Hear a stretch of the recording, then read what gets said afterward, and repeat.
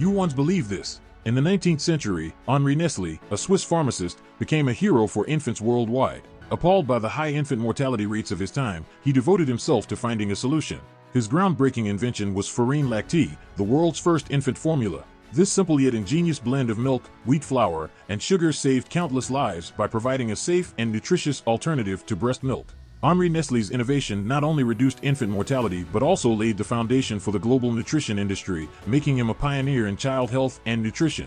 Ironically, in recent decades Nestlé's formula has now been accused of causing deaths in children.